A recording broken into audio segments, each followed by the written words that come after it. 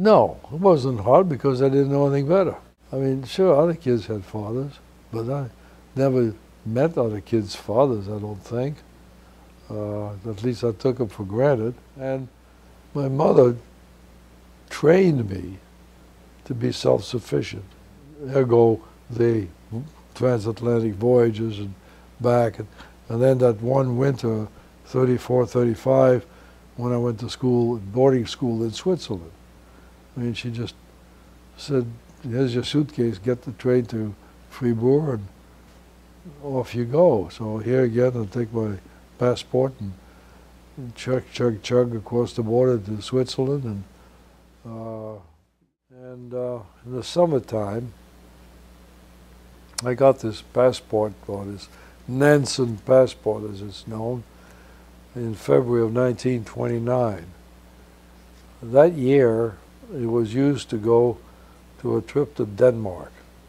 My mother had a client of hers, Elizabeth Arden, who was a very wealthy woman and had a big estate about 40 kilometers north of Copenhagen. She invited my mother to come, and my mother told her the problem of I was there anchoring her. She said, well, why don't you send him up? I've got children that age, and he can play with our children, and then you come on up later. So the question was, how do we get this 7 years old to Denmark by himself? Well, these people had a friend who was an Italian army officer who was happened to be going from Paris to to visit them in Denmark. So they said, oh, Pepe from Italy will be glad to take your son with him. So Pepe reluctantly agreed to take me on the train, and that was a 2-night ride. The first leg of the journey was from Paris to Köln, which is daytime. And then we transferred train in Köln to a sleeper type train to go to the northeastern part of Germany. While in Köln, we had a layover about an hour. So this Italian lieutenant says, come on, Greg, let's go to the bar. So he looked at me and says, have you had beer before? I says, no, never had beer before. He says, well, now's a good time to start. So first thing I knew, I was slugging away some good German beer, and that was my introduction to alcohol at the age of 7. And that guy was smart, because I slept through the night without bothering him. And so then we got to the destination. We again changed trains, and then it was already a sort of like a Danish train. Went on a ferry boat, and they actually put the train on a ferry boat to an island. Then we chugged across the island to another ferry boat, which ended up in Copenhagen, and that was the end of the run. We were met, and I spent a very lovely summer with these folks and their children. We went to visit my grandmother's cousin at the eastern part of France, in the Alsace-Lorraine area. And her cousin's husband was then working on the Maginot Line. He was an engineer working, construction engineer, and he was involved in, all day long, he was involved in digging the Maginot Line to defend France against the potential invasion of Germany. So I always remember that connection with the war, that the uselessness of that type of a fortification. And I think that is the year that my grandfather passed away. and things were a little bit rough at home. So she was glad to be able to farm me out for the summer, and I went to visit my aunt. And by that time, she and her husband, they didn't have a child yet, but they rented a cottage not too far from London, one of these big estates that had cottages that rented out, and there was a estate owner and took care of things. And anyway, it was a very pleasant and wooded area. There were other children I could play with.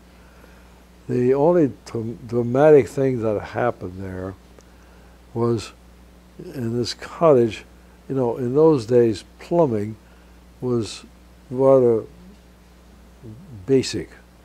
And I found out that when you flushed the toilet, that you could look out the window and see the stuff run out in the gutter. And for a 12-year-old kid, that was very fascinating. But to see it better, you had to kind of jump on the toilet as you flushed it. So I did that once too many times, and it cracked the toilet. And boy, did I get spanked for that. And my aunt's husband, he was just furious. What'd you do that for, you know? And tried to explain the silly notion of watching your toilet flush go out the window was just unbelievable to him. He said, what'd you want to do that for? So anyway, but I did also meet the owner of the estate, who was a very nice gentleman, and the rest of the summer passed by nicely. And and out of a clear blue, we got this invitation from my father to come and visit him. By the way, he had come to see us in 1927. So there was some correspondence with my mother and him all this time. And then in 1934, Rhodes says, why doesn't Greg come over to the United States for the summer? Come to Westbury, Long Island. And my mother says, would you like to go? I said, yeah, why not? Deals were done. I got my visas and tickets on the Berengaria. My mother took me to Cherbourg, and put me on board the Berengaria with a tugboat going out there, and the tugboat brought her back, and left me with the purser, and said, would you please take care of this young man? And he said, yes. And as I remember, they gave me a terrible cabin. It was hot and noisy and everything. And they say, oh, that kid won't mind. Well, that kid did mind. And I went back to the purser and said, hey, I can't sleep in this thing. It's too hot, too noisy. Don't you have something else?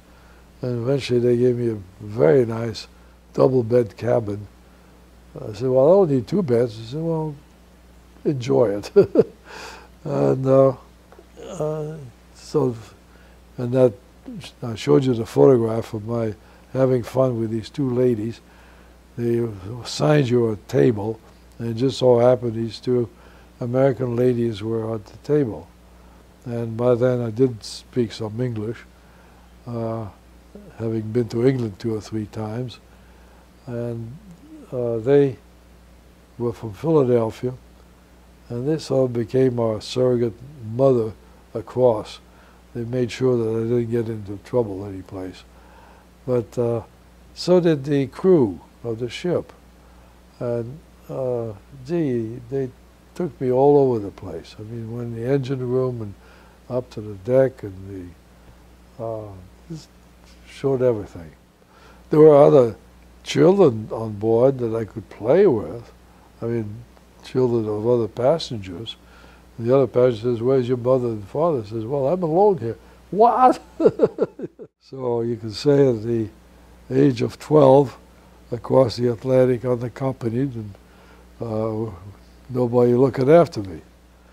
And no, I think I had greater sense of independence. At least I was more sure of myself. when you lived on this apartment in Boulogne, right on the main street, just within 2 or 3 blocks, there was a dairy store, a butcher shop, vegetable shop.